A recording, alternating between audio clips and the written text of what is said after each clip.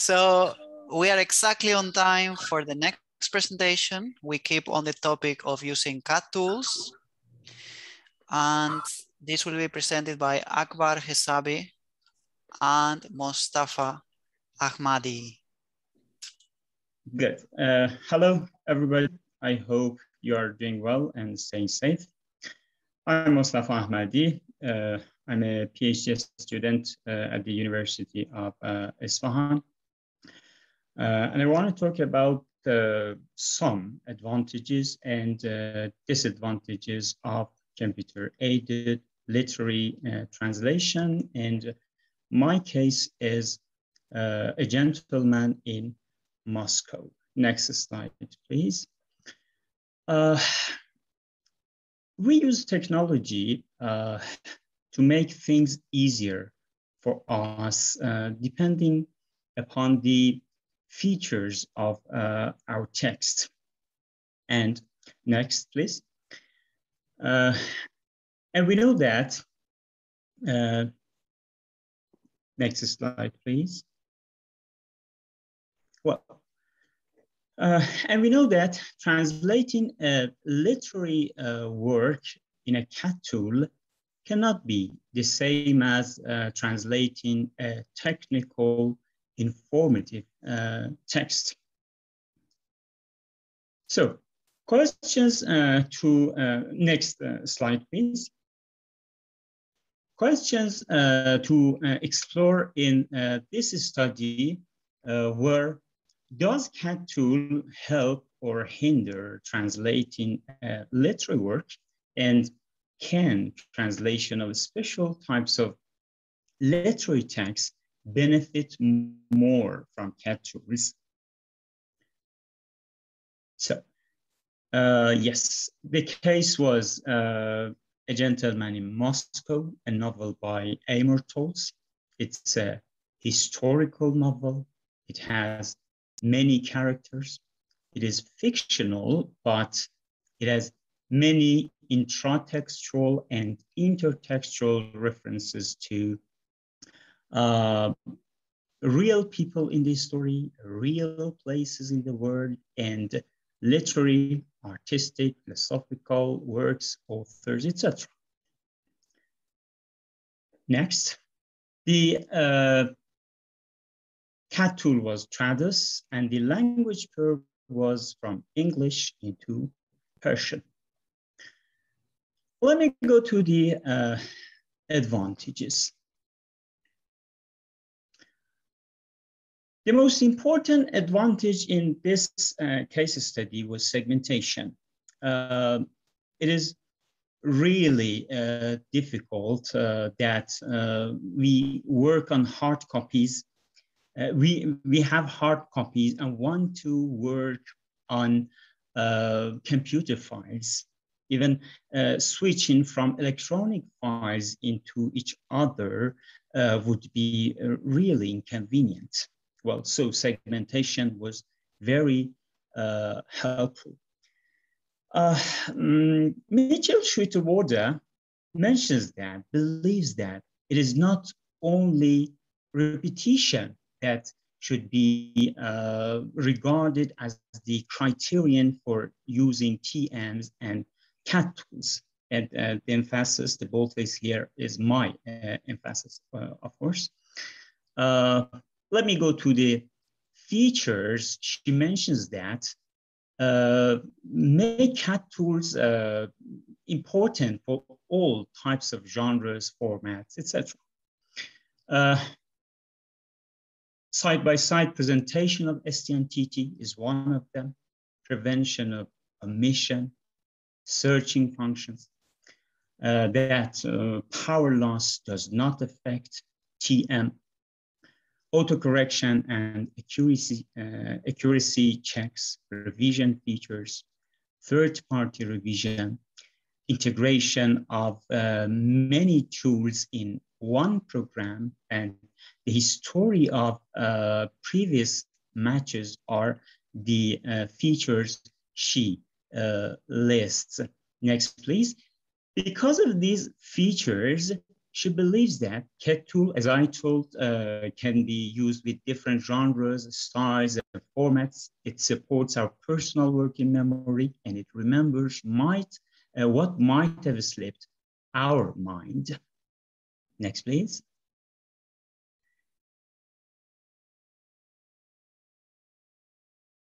Well,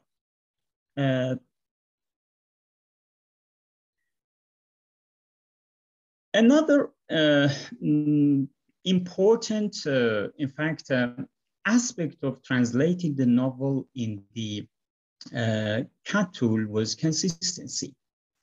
We know that in literary texts, usually there are no repetitions. Repetitions are rare there, but wherever there are, whenever they are, we can make use of them. Let me go to the categories and the examples. The first category is key passages, poems, phrases, titles. Yeah. Translating a poem, yes, is a creative act. But if in a text, in a novel, in a story, wholly or partly is repeated, they should be treated consistently, and cat tool can be helpful here. Well, next slide, which is the translation of this one and the next one. These two poems were part of them, of course, were repeated in the novel. The next one, please, is translation, and the next one. Thank you. There are also cliche phrases or sentences or questions. Perhaps they happen in different texts. In these cases, again, cat tool can be of help. They appear as themes time and again in the novel. The next, yes, even some phrases, as I told, and some words, as you may see. The next one, please. Well, the next category was characters of the novel. Next, please. This is the main character of the novel, Count Alexander Ilyich Rostov. The full characterization and different characterizations of it appear in the novel, as you see in the term base. Yes, Count Alexander Ilyich Rostov, Alexander Rostov, okay? Putting them in the term base can be very helpful to the translator. Next one, please. Furthermore, in Persian language, it is quite possible to have different variants or spellings of a name. So it may happen that the translator make mistake or forgets what variant he used previously. So before the work, the translator can do enough study and search of the orthography and the variant, put it on the special term base for the project, then use it consistently all through the text. There are many characters in this novel, as you can see in other slides, please. Yeah, another one. And the next one, please. Well, and there were also other characters who were indirectly related to the novel and to the characters of the novel. Again, you may see the examples, please. Well, yes, let's see the examples. Okay. Let me point something about the frequency of names and words. Cat tool can be helpful with both high frequency and low frequency names. With high frequency name, names, it speeds up the work, and with low frequency words, it reminds the translator of what he did before. Yes, because I may forget, but my cat tool does not. Let's go to another category. Well, that was objects, means, instruments, tools, etc. Well, next one. These were the ones which were repeated through the novel. Were, thank you. And let's see some other examples. And there were cultural terms, which were another category, including, next please, games and customs, as you may see. Next. Food and drink and the related items. Next. And next. Well, this is another category, organizations, institutions, and companies' names. Well, next, please, examples which can be very long ones and make difficult the work of the translator. And the next, please. Again. Yes, next. This is another category, places, countries, cities, and nationalities. Let's go through the examples. Yeah. Next, yeah. Please, yeah. Well, yes. Yes, next one. Well, and this is the final category, which includes literary, artistic, philosophical, political, characters, works, etc., which the novel abounds with. Yeah, including the name of the literary and artistic works. Let's go through the examples. There are many of them in the slides. Well, yeah, the names of the characters in them. Well, yes. Well, yes. Authors, philosophers, yeah. Well, yes. Yeah. Especially with this last category, we think corpora of literary text could be very helpful. We didn't use any, but if we had, we think it could be very helpful. And this goes in line with Alcini's proposition in 2008 that literary translation could benefit from having access to corpora of literary text. Next, please.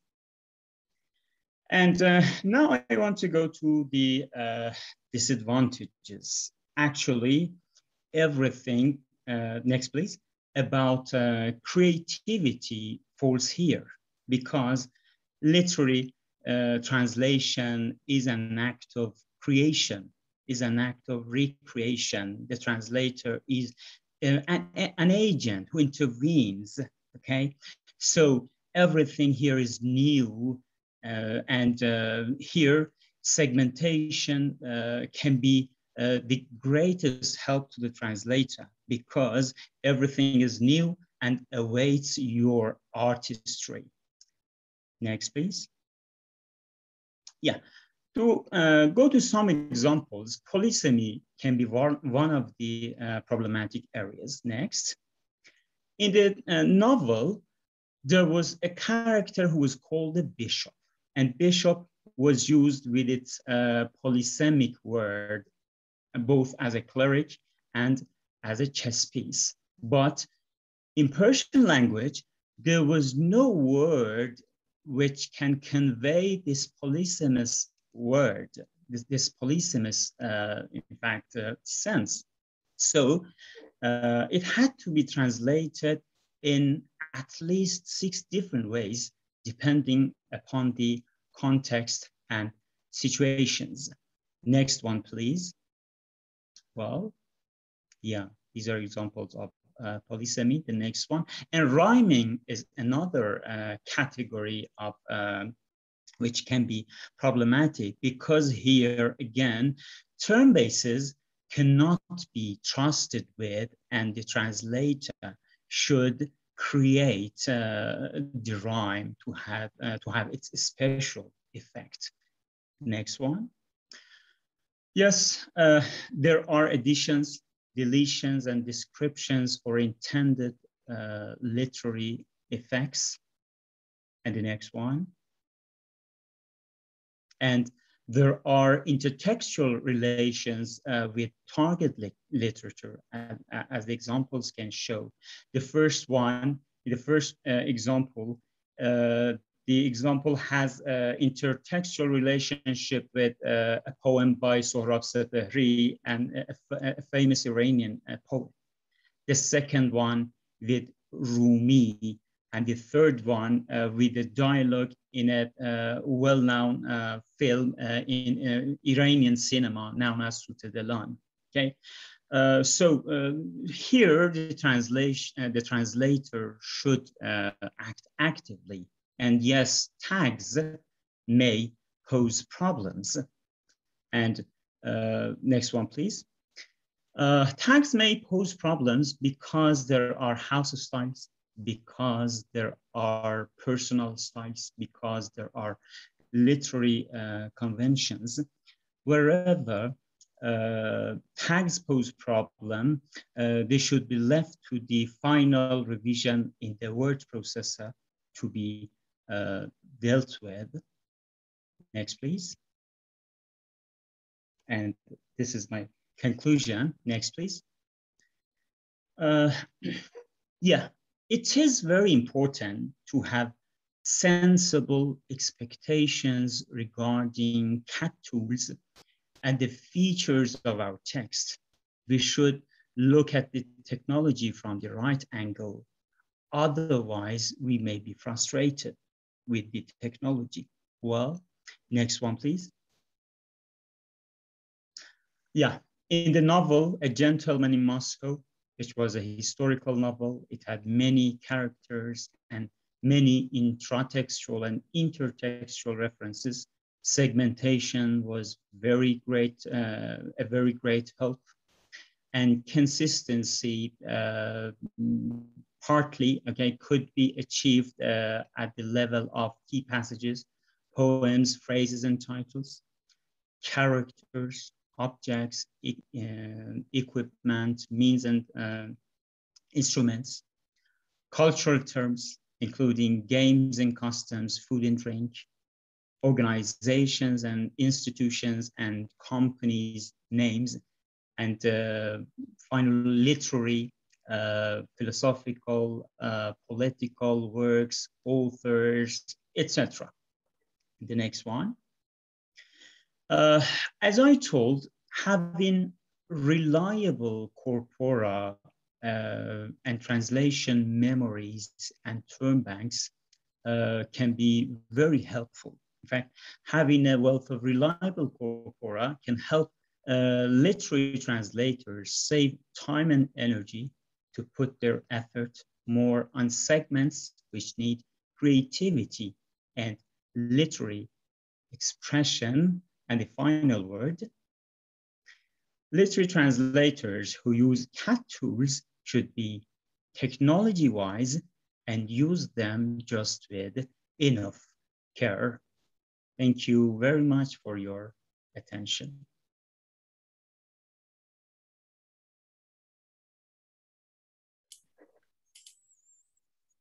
Thanks a lot, Mostafa.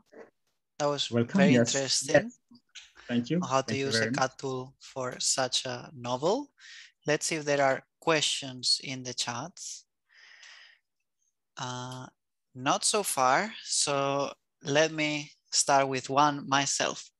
So I got that there were many terms that would make sense to include in a term base, right? Like cultural references, characters, food, drinks, and so on.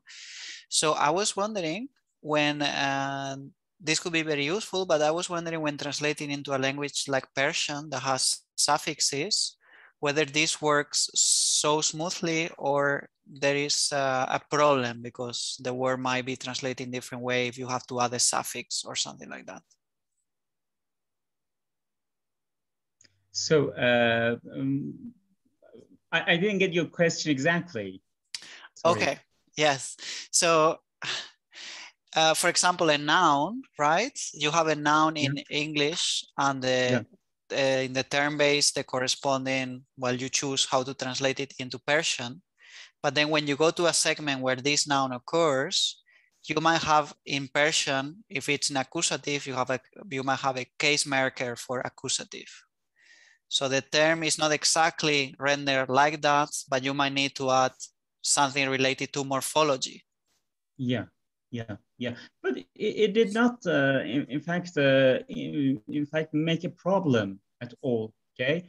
Yeah, the names were. If you're talking about the names, yeah, the name had, in fact, equivalence, and they were put into the term base, and they were used.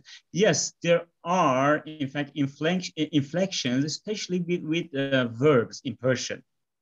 Well, again, they can be put into the term base, and we didn't, in fact, come with problems there. Okay, thanks. That's good to know that a term is still useful. Maybe let me ask you a second one. Yes, please.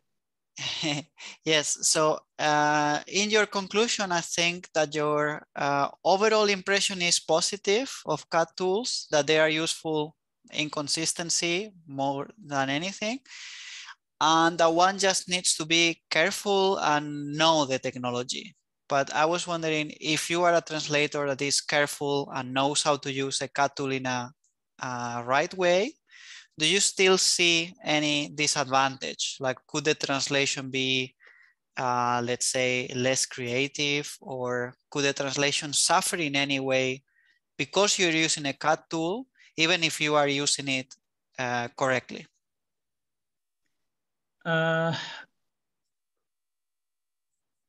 You see, in fact,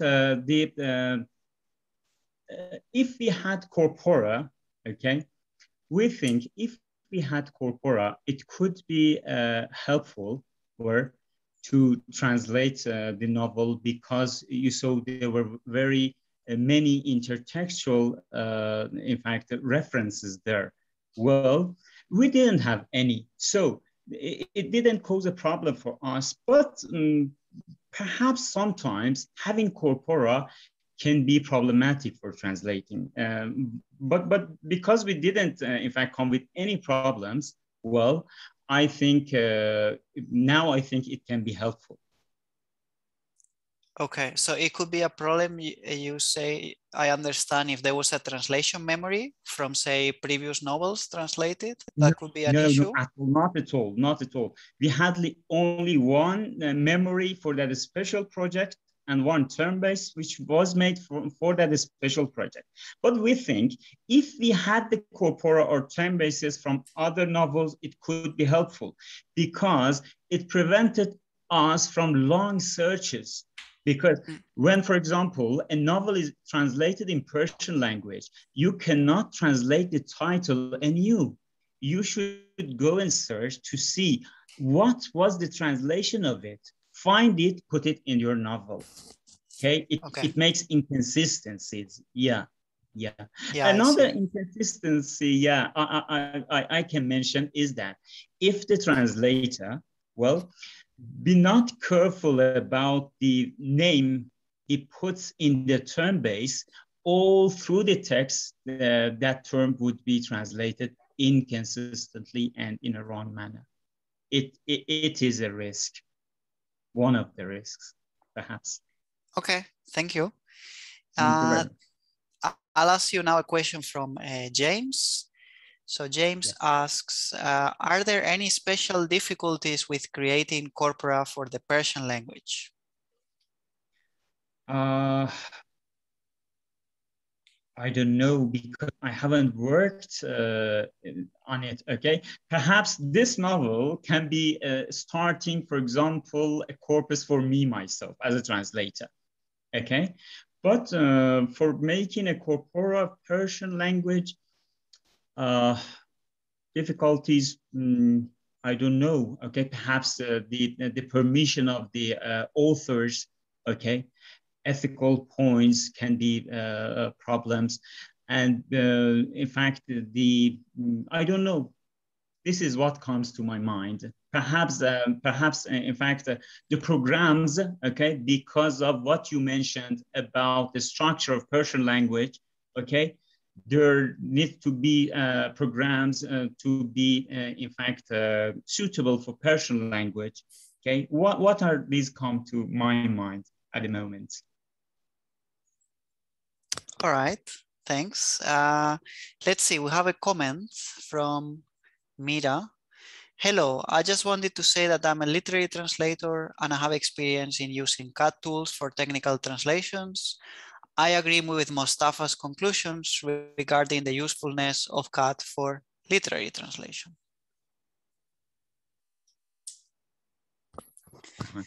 Good. Okay, thank you. So Thank that's you interesting. I take from this session that at least today I was hearing that CAT tools, I don't know, not so suitable, but now we have examples, multiple examples in these sessions where CAT tools are used for literary translations and also for translating letters, and they have more advantages than disadvantages.